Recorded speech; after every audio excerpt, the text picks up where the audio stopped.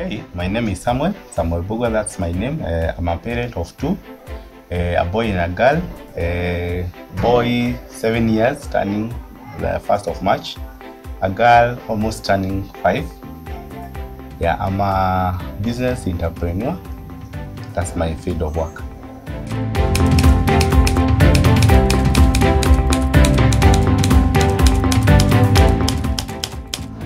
Hey, hiyo kuna challenges na ni mzuri bado because unapata mtoto ana spend time mingi kwa simu, time yenye maybe angetumia kufanya homework unapata ashalala before afanye homework.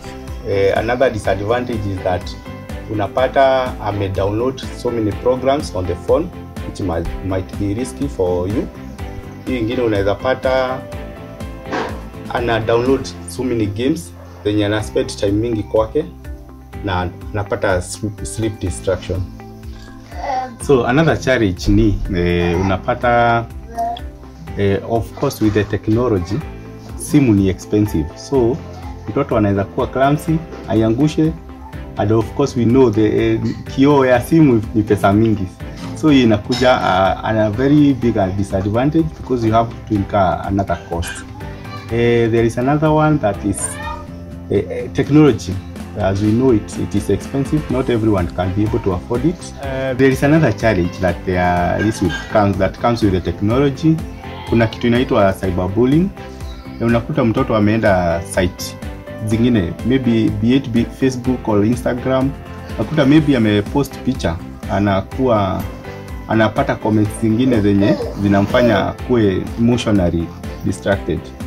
So mtoto nini yake ina deteriorate. Yeah. There is another disadvantage that comes with it.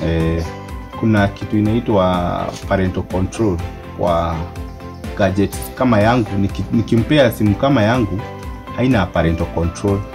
So unakuta site zingine ataenda, zingine utakuta waste time mingi kwa screen. So simu yangu sijaiweka hiyo mode ya kwa sleep mode. So unakuta anaweza extend more time with it. So using my phone now, since there is no parental control, so site zenye anaweza visit ni mingi na zingine ni baya, mingi zake ni baya. So unakuta vitu zenye anakuwa exposed to ni mingi na ni baya. So unakuta mtoto karakta yake inaanza kuchange. Na kuna yenye iko important zaidi, wazazi wanastahili kujua ni mtoto wakati umempea simu yako ama unamnunulia simu yake yenye haina restriction, unapata anaenda maybe there are games zenye anaweza kuwa exposed to zenye unapatanga watu wana chat online. So unakuta mtu mwingine anamwambia, anambefriend kama rafiki, anafikiria ni mtoto lakini anamwambia place maybe wanaweza meet. Unakuta mtoto wako alipotea kitambo.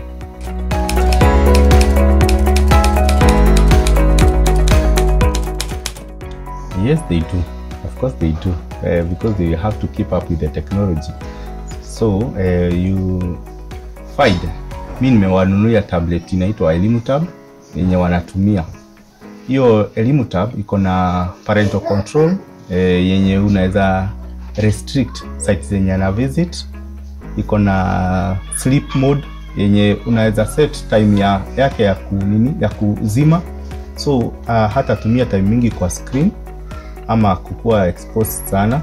So with the ElimuTab, the advantage with it inakuja na casing, hard casing, rubber hard casing yenye inaisaidia hata ikianguka haiwezi pata damage, na bado iko na protector yake yenye inasaidia hata screen ikianguka iko protected.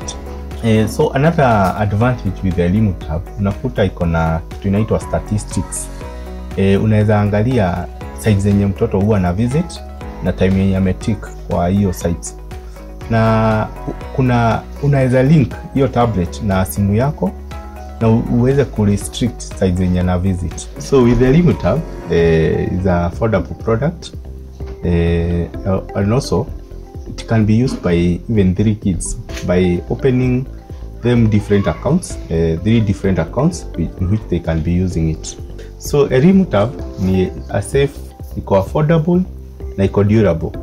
Na bado unapata iko na programs za kusoma za watoto from preschool to junior high zenye ziko integrated na CBC, Cambridge na Montessori na iko approved by the government.